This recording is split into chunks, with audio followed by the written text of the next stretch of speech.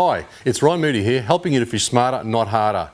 In this blog, we're going to have a look at the new Panoptix LiveScope from Garmin. This is the latest recreational sonar technology and it's a fantastic tool for studying fish and their patterns.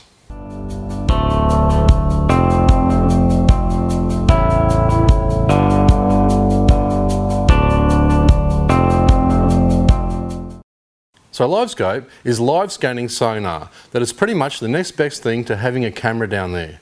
But before we go into the field and show you some amazing examples, let me just explain some of the pros and cons. Those of you who have done my Sonar Skills 2 course will know that there are horses for courses in terms of what sonar application to use where. For example, when searching for fish or objects, you can't beat side scan, and for assessment of fish in deep water, you can't beat 2D. I would describe LiveScope as an observation tool that's great to watch as you're fishing. You'll learn about fish feeding patterns and the reaction to your lures.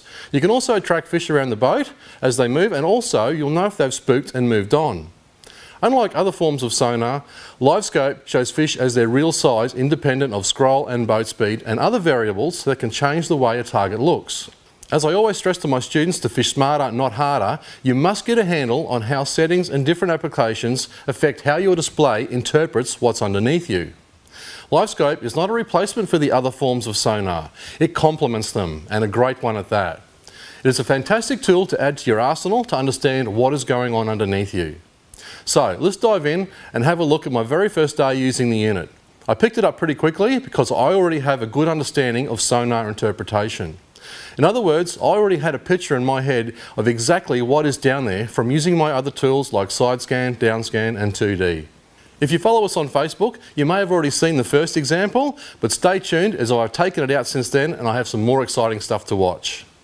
Okay guys, we've come out today. I've got the new LiveScope from Garmin. This is more of a it's more of a tool for when you're anchored. It's not the sort of thing you use when you're moving around too much. It's more for observation of fish and how they respond to your lures and where are they moving in the area and all that kind of thing. So I've had a bracket made for the back here, and it's adjustable. I can spin it around so I can face it wherever I want to. It's like a torch beam on an angle. And what it is as you move the transducer, you're shining on a different spot. So you can follow fish movements around the hole, like a 360-degree sonar kind of thing, and you can see them in real time. You can see them getting up, moving around. I've come up here on the side imager and I've noticed some barras along the edge here, and I saw them on the sounder. So I've now turned over to LiveScope, and what I can do is I can move this transducer over towards the ledge, and you can see the bottom coming up there now. I'm moving it slowly up the ledge,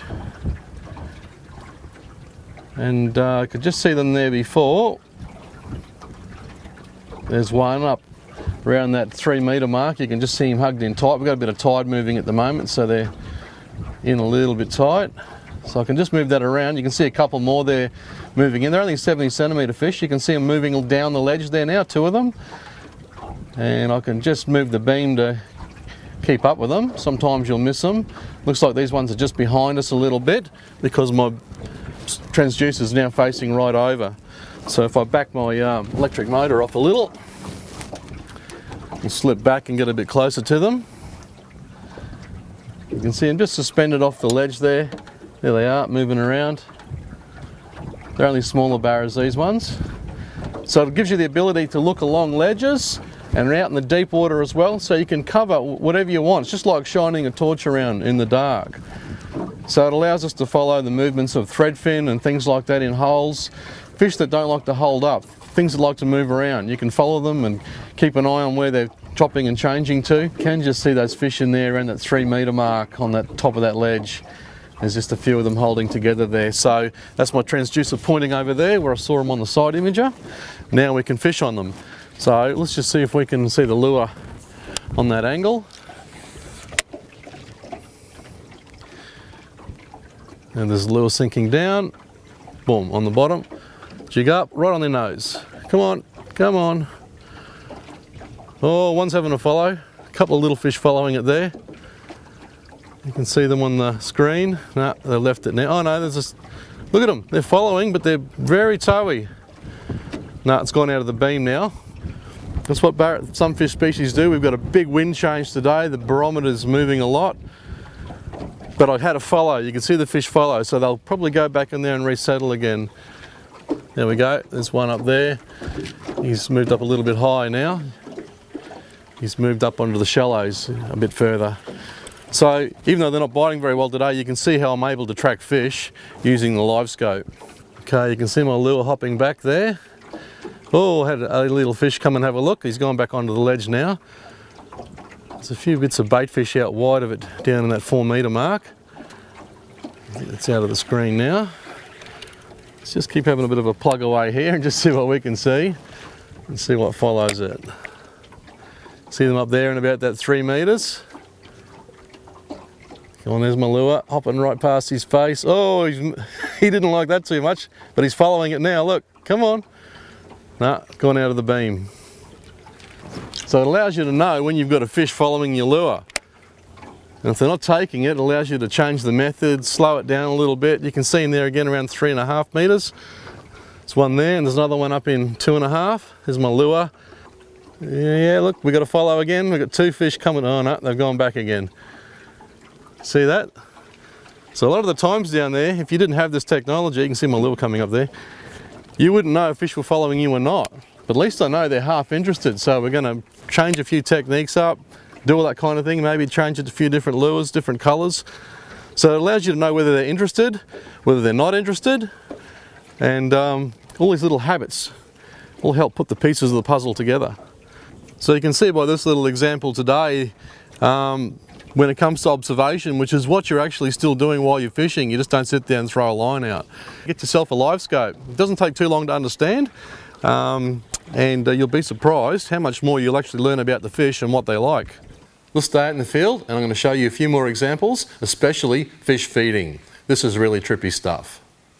In the first example here, there's a school of fingermark, or golden snapper in Australia. There's one there. The first one's coming into picture, the bigger green blob. You can see him swimming around the back there. Those other small green dots are actually largemouth nannygai around 30 centimetres. There's your second finger mark. He swims around the back of the school too. Now, very shortly, you'll see all those nannygai, those small nannygai, all come together in a ball, because in amongst them you can see some finer green dots, which are chub mackerel, which is the bait fish. Now, the finger mark will explode through there shortly. There they go, 3 of them. Saw them explode through the school of nannygai. There they are. Now they probably use those little nannygai as a ambush point to get the bait fish. Now, here's a small school of bait fish. You'll see them scatter any second now. Then all of a sudden 2 fish shoot through like torpedoes. So we just missed them for part of the beam, but yeah, you did see that they were actually feeding. Here's 3 fish approaching the boat, and then they stop still. And all of a sudden they see my lure swim underneath them and they scatter 100 miles an hour. So, you know, those fish have done the bolt, they're not coming back anytime soon. So it's great to watch what's going on around you so you know whether you're wasting your time or catching fish. Just like here, see the herring? Watch them scatter right now. You see that green flash go through the bottom? Well, that was a bigger fish chasing the school. And down to the right here you can see, about middle picture, you'll see a few of those fish hugging the bottom there, and that's a foraging pad. Okay, here we have a barramundi around 85 centimetres. You'll see it fighting on the LiveScope. There it is there, towards the end of the fight. You can still make out it's a barramundi by the shape of it, although he cuts in and out of the beam a fair bit. But the beauty of this sometimes is you know that if your area is bad for sharks, you'll know if there's any sharks following your fish. So LiveScope can help you out in many, many ways. Here's a pylon. You can see the beacon, the pylon's coming down there from a beacon, and the school of finger mark is underneath the boat there, right to the left-hand side of the screen. So they're not over near the beacon itself, they're right underneath the boat, which means that's where you should be fishing, because you're probably going to be wasting your time casting anywhere else. So, as you can see, LiveScope brings a great new dimension to your fishing, and I've had a whole lot of fun with it. Now, you may wonder, how can I be so confident that those fish are the species and the size I think they are? Well, that's because I'm using LiveScope in conjunction with my other tools. Because I've been staring at sounder screens every day on charter for 30 odd years. I already know what's down there. So I'll just stress that this is not a replacement for your other sonar tools, it is more of a complement to them. If you want to get the best out of your equipment, no matter what unit you run, and know for sure you're interpreting what you see underneath you correctly, take a look at our Sounder Skills 2 course. I'll be adding a new section on LiveScope in there, so you'll know exactly how to tune the unit to get the best out of it. plus where and when to use it.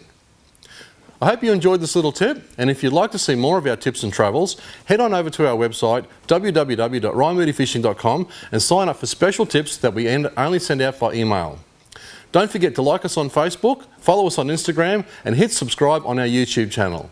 Get into the great outdoors, keep fishing smarter, and we'll see you next time.